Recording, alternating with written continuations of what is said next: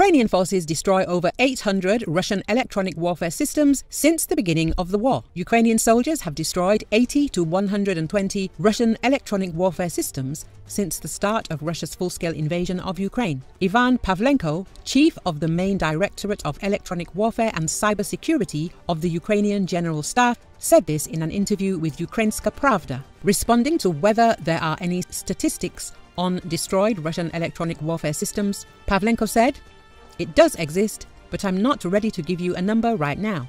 The total number from the 24th of February 2022 will be within 80 to 120. It depends on what you count. Counting only large systems, it's 60 to 70.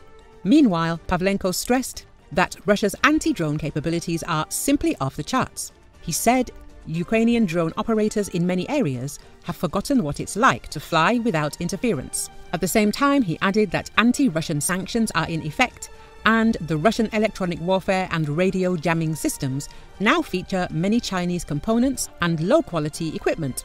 Russia's most sophisticated electronic warfare systems are Krashuka 4, Murmansk BN, Pol 21, R330H Zittel, and the RB341V Lear 3.